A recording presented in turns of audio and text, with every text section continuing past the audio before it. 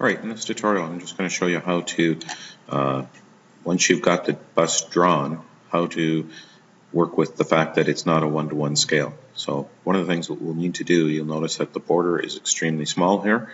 We need to scale it up. So to do that we're going to use the scale command. I can go up to modify and look for the scale command, or I can type in SC.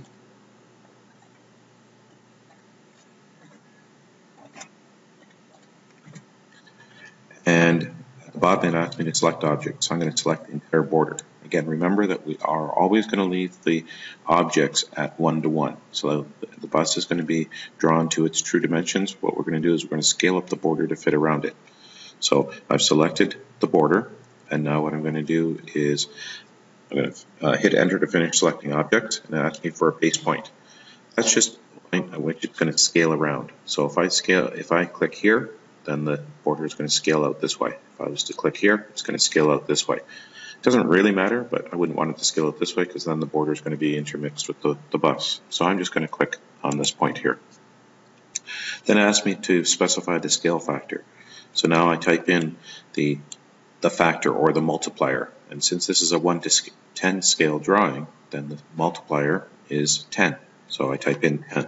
And again, it's asking for the factor, not the scale. So I just type in 10, not 1:10. So now I've got my border, and now the bus will fit into this border. Next thing we need to do is to make it so that our dimensions show up correctly. So we need to go up to dimension, go down to dimension style, and say modify. And here,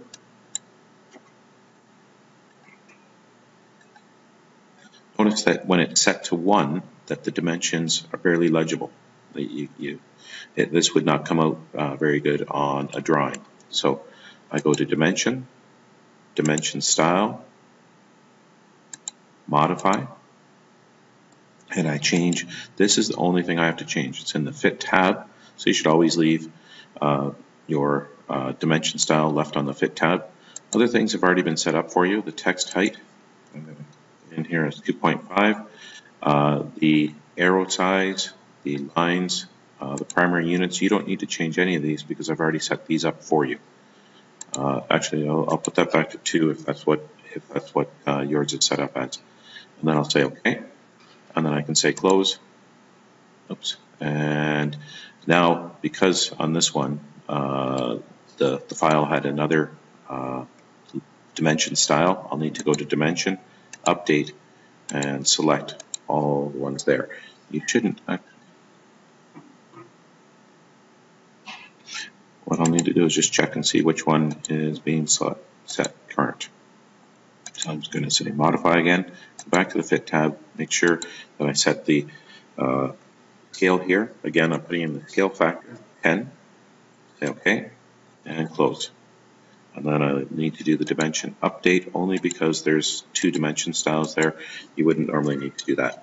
Okay? If there's only 1 dimension style, it'll update automatically. So now I've got the dimensions looking proper, the arrow sizes and the text size and so on. That putting in the 10 in the dimension style doesn't change the actual dimension. The dimension said 1200 here before as well. What it did was change the size of the text, the size of the arrowhead, the size of the gap in here, and so on. Any of the settings that I put in, it's just multiplied those by 10. But the dimension text, what it actually says, doesn't change. Okay? So now, the next thing we need to do, this one is pretty much completely dimensioned. The only thing we need to do is make sure that the spacing is correct. So the spacing between the outer point on the object to the dimension line should be 10 times the scale factor. So since our scale factor is 10, it should now be 100. So this distance from here to here should be 100. Notice that the dimensions are placed from the outermost point on the object. So from here to here is 100 rather than from here to here. Okay? That way things line up nicely. So these ones have all been done correctly. I need to do the bottom, so the dimensions should be placed from the outermost point, which would be the bottom of the wheels. And I don't have anything there, so I'm going to start the line command. I'm just going to draw a line for now. Then I'm going to offset that line by the amount, 100, since it was 10 times the scale factor, which is 10. So 10 times 10 is 100. Now I'm going to offset. If I hadn't done these ones already, then I would just offset, and I would place those in the appropriate place as well. Once I know the location, now I can just click on the grip of the dimension and place it. And I can do the same thing with this one. Grab the grip, and I can place it. Oops, I'm going to undo that one. I can pull this one up here. It's actually grabbing the wrong portion there. I want this. I should have zoomed in more. So I want it to line up there. So I needed to click the grip that was close to the arrowhead, not the end of the extension line. And here I'll grab the end of that one and line it up as well. And then I need to change this one. So again, I just grab the grip and bring it to so that it's in line there. And then I can get rid of all these other lines that I don't need. So I'm going to get rid of these 3 lines, and I'm going to do a window around these ones to select those 2 lines. And now I've got everything spaced correctly. So this is 10 times the scale factor, so 100 away from the bottom of the wheel down to here. This is another 100, this is 100 out, and so on. And it's all out from the outermost point of the object. That way everything lines up nicely, it looks nice and neat, and it looks professional. The other thing we need to do is to put in the center lines. For the wheels, center line should not start or end at an object. So this is done correctly here. Notice that the center line goes past the arc and it stops short here. That way, when this prints out, someone can tell that this long dash short dash line is not part of the object. If it started at the object, if it started here and started there, it would look like it was part of the object. So we always make it so that it does not start or end at one of the objects. To put in the line, I'll put this one in again.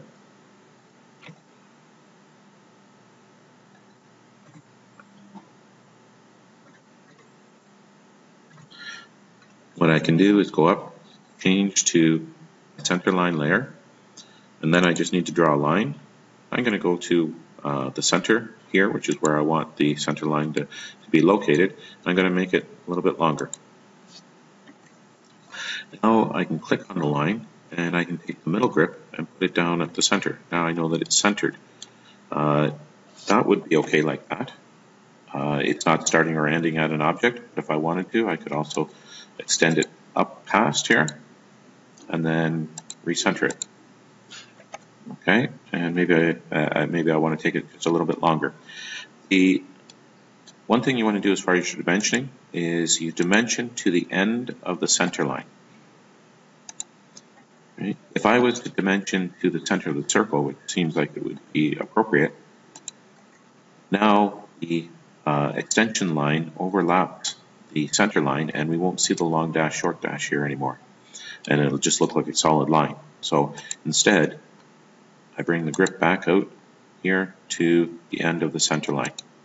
And that way I'll have this little gap in here which tells somebody that this is an extension line rather than part of the object or part of the center line.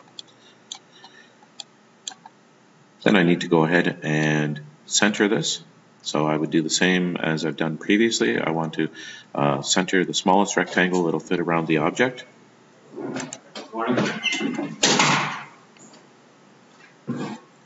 And to do that, I've already got one corner up here of the smallest rectangle that would fit around the object, so I need to create another corner. So I'll just do that temporarily.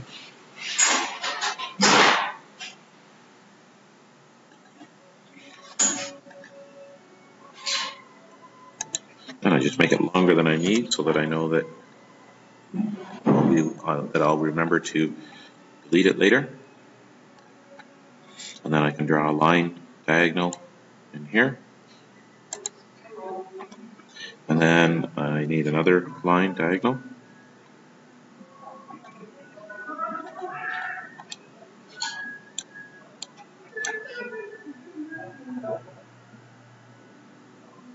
Notice that right now I've got ortho on, however the O snaps override the ortho.